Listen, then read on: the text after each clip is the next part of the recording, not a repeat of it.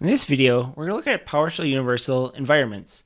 An environment is a PowerShell configuration that you can use for various features inside PowerShell Universal. You can set environments for APIs, individual scripts and schedules for jobs, or individual dashboards. By default, when you start PowerShell Universal, you're going to have some default environments created. Those environments are based on the PowerShell versions that PowerShell Universal is able to locate on your system. So for example, on my system here, you'll see that I have PowerShell 7.1, which is located in the Program Files folder. And I also have PowerShell 5.1, which is located in the System directory on my Windows machine here. You can also create new environments by clicking Create New Environment. This will allow you to create a new name, so we'll just call this PWSH, and you can specify a path to the PowerShell executable. For example, I could just do pwsh.exe. It can be an absolute or a relative path. From there, you can specify things like arguments, variables, modules, and the PS module path. Arguments allow you to specify arguments that go into the PWSH executable. So for example, if I want to set the execution policy, I could do that right here in the arguments text box. And I could set the execution policy to unrestricted. You can also specify variables. So variables come from the automation setting. By default, all variables are imported into all environments, but you could also limit the variables that are imported into your environments via this variable setting. You can also use wildcards such as the star character. Additionally, you can specify modules. These are modules that are either by name that are on the PS module path, like the Azure module or the Active Directory module, or you can specify modules by full path name if you do have your modules stored in a particular folder. Finally, if you have a bunch of modules stored in a particular PS module path, you can append a value to the PS module path using the PS module path setting.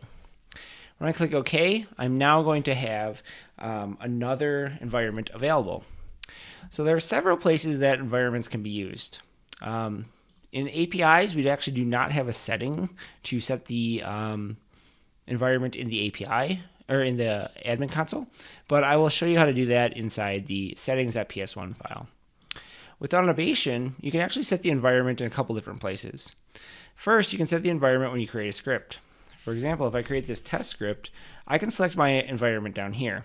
So if I wanted to run it in PowerShell 7 or PowerShell 5 or my new PWSH environment, I can select that environment, and when I click OK, this particular script will use that environment whether I click Run here or if I actually create a schedule for that script, it is actually going to use that environment as well.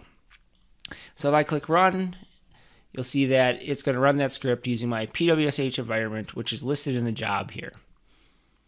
Additionally, if I do want to create a script that does not have an environment assigned, I can click test2, and I'll just use the default environment here.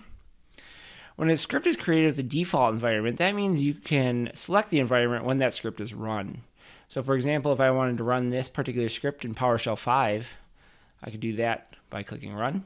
And you can see it runs this particular script using Windows PowerShell. Scripts like this one that do not have an environment set can also set environments for schedules. So if I wanted to run a schedule using the Windows PowerShell environment, I could do that by selecting environment inside the schedule dialog. So if we ran this script every 5 minutes, it would run it in Windows PowerShell. You can also create a schedule using an alternate environment for the same script. So if I schedule this script again, I could select PowerShell 7, and it would actually create two different schedules. In addition to automation, you can also set environments using dashboards. So by default, you're just going to use the default environment when you create a dashboard, but I can also specify Windows 7, 5, or my PWSH environment that I created. If I were to select this and create my new dashboard, it's going to run that particular dashboard using this environment.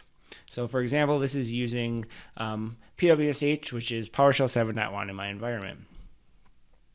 So now it's started this dashboard, and you can see it's running PWSH.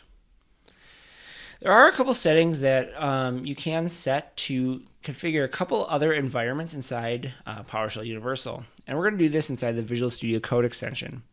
So I have my Visual Studio Code extension configured to my PowerShell Universal instance that's running here on my local machine.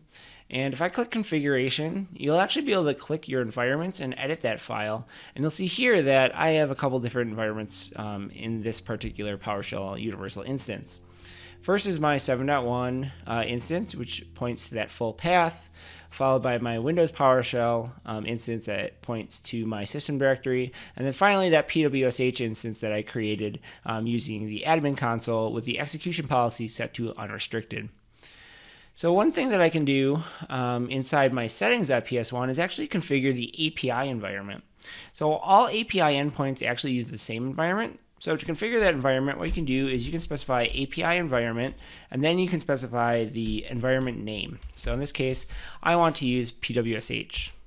So if I save that, what it's actually going to do is it's going to reconfigure PowerShell Universal to use PWSH environment for my API endpoints. So if I create a new endpoint, we'll just say version, and then from here, what I'm actually going to do is edit this particular endpoint to return the PS version table. So I'll just do PS version table here, save that, and execute that particular endpoint. And you'll see here that it's actually running the PowerShell 7.1.0 version of PowerShell. And that is my PWSH environment that I configured. So in that way, you can actually configure your APIs to either run in Windows PowerShell or using PowerShell 7. Additionally, you can set the security environment. By default, we use the integrated environment inside PowerShell Universal, so it doesn't actually start an external PowerShell process for things like authentication and authorization. But if you want to select a particular security environment, what you can do is you can use the security environment parameter for set PSU setting. From here, I can actually specify PWSH or any environment name that I want to use for this particular setting.